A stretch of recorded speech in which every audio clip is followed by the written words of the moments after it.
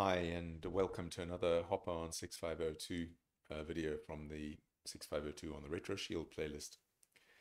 Um, Developing quite a little range of videos here now. This particular video is not about the Retro Shield though. It's about how you debug your program. So let's go back to where we were. So we were editing that sort of Hello World program.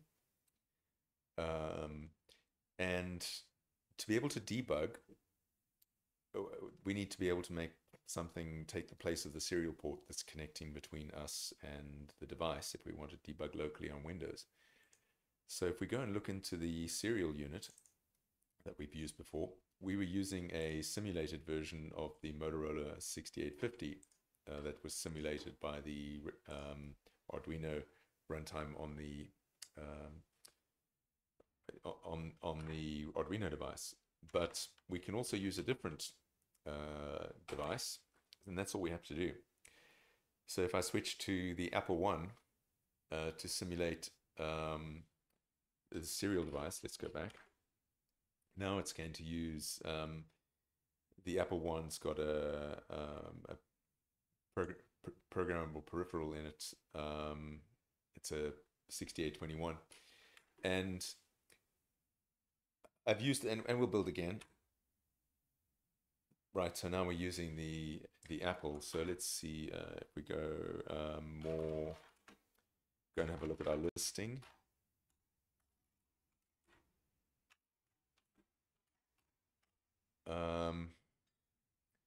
Our initialize is now initializing. It's actually, is it even called? Yes, calling serial initialize. And that is down here, and yeah, it's setting up the Apple One on that device, and it's setting up reading and writing through the Apple One. And I initially did the emulation of the Apple One because just like everyone else getting up and running on 6502, one of the first things you're going to do is you're going to run Steve Wozniak's monitor, and that uses this simulation as well. So now we've got another tool in the toolchain called the emulator, which is E6502.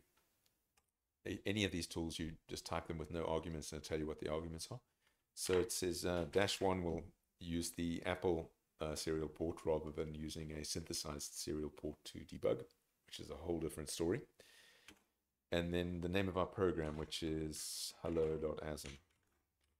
All right, so just like that, we've loaded up our program into the emulator. If I look at the source code, there we go, initialize, loading up our character running around in circles. If I press F5, hello Hopper, and it's expecting a key between each attempt. Control C will break out of it. So let's have a little closer look at that. If we type a question mark, it'll tell us what our commands are that are available in this debugger, this emulator / debugger. So what are we looking at here? We compiled the 6502, a very simple 6502 program in 6502 assembly using the Hopper 6502 assembly toolchain. We then loaded it into this emulator, which also serves as a debugger. This interface in the emulator is very similar to the Hopper monitor interface. The commands are all the same, so the way you set a breakpoint is the same. So let's set a breakpoint. Let's go open warm restart. So let's look at source code. So let's set a breakpoint when we're loading that first character from the data. So that would be on instruction at FC1C. So breakpoint 1 at FC1C. It's up to 16 breakpoints. Actually 15 breakpoints. Breakpoint 0 is used by step into rather than step over. So let's set that breakpoint, and then we F5 to run, which is the same as typing D. And it ran until it got to our breakpoint. So it's about to load the accumulator with our first piece of data. Let's step over that, and we can see now that our accumulator has changed to hex 48, which is the hex for the ASCII character H. We can go look at our source. If we look at the memory page at FC, there's our source, and there's the hello Hopper, and there it is, 4848. and it loaded character 0 because y's got 0, and it loaded it from the address FC00, which is over there. And now the next instruction is about to execute is branch if equal, which means branch if the zeros flag is set out of here, which it's not going to do because the 0 flag is not set. 0 is not set. So F10 over that. So instead it's going to go to the next instruction, which is this jump subroutine to write the character. And if I press F11, I'll step into the subroutine. So that's the same as step into. So let's look at the instructions again. So step into, F11 is to step into, step over is F10. So I'm going to step over this instruction with F10, which means somewhere on the screen we should see an H appear. And we did. There's our H. Right? Now it's going to increment Y. So where's Y? Y is 0 currently. And if we press F10, it'll show us the registers again. Y is now 1. And now it's going to jump back around to FC1C. There we are. And if we press F5, it's going to, let's set another breakpoint. So breakpoint 2 on, where do we want to put the breakpoint? So let's show the current source, and let's put a breakpoint 2 at, let's do it every time after we've output a character. So that would be FC21 and F5. FC21 is before it outputs the character. So let's reset that breakpoint. Breakpoint to FC24 and F5. So there's an H that appeared on the screen. F5. Oh, we've got the other breakpoint still set. So we can clear all breakpoints. Can't clear a single breakpoint, and then set another breakpoint to, what was it? FC24. Right. F5. L at the cursor here. And another L. And an O.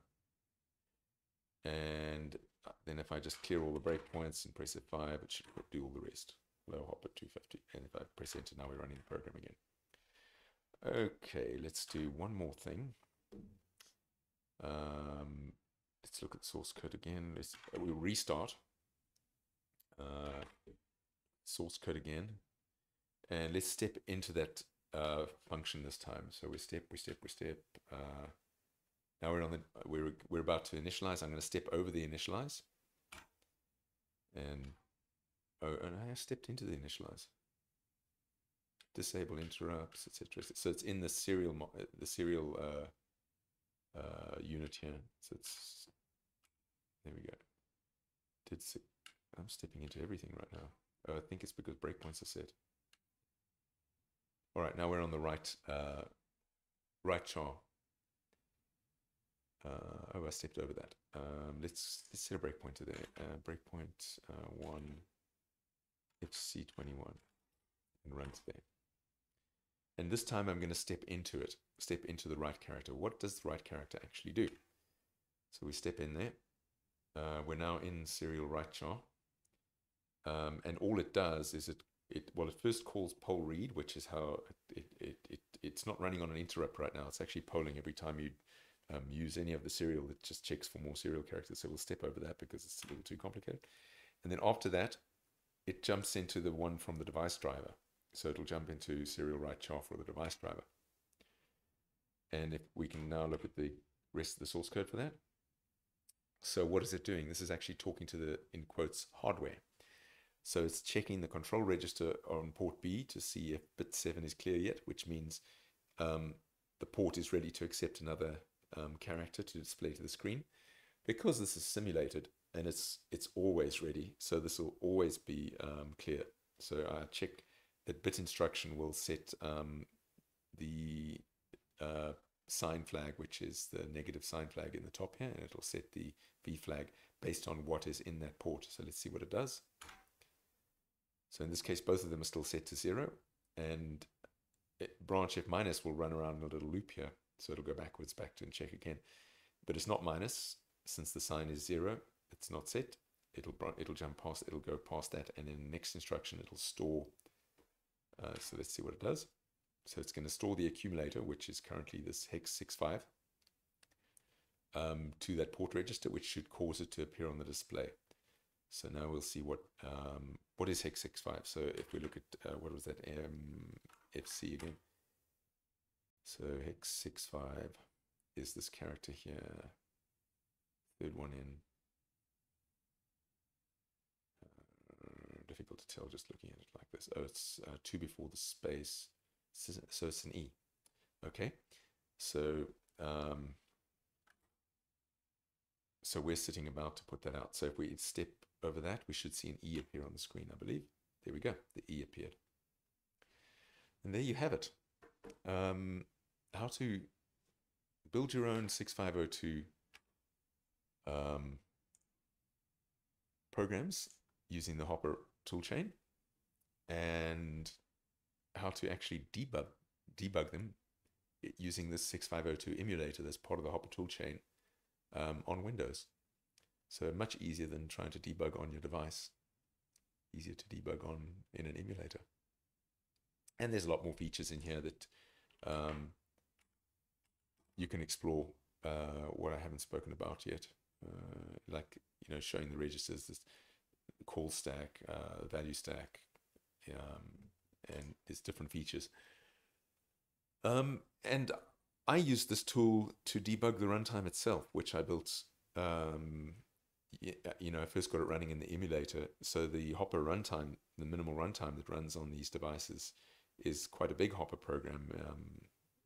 It's depending on which configurations you use, it can be between 8 and 12K of 6502 assembly.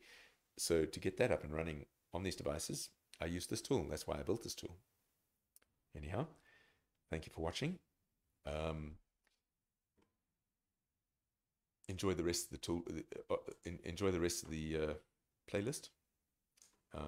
All these different little videos on the same subject.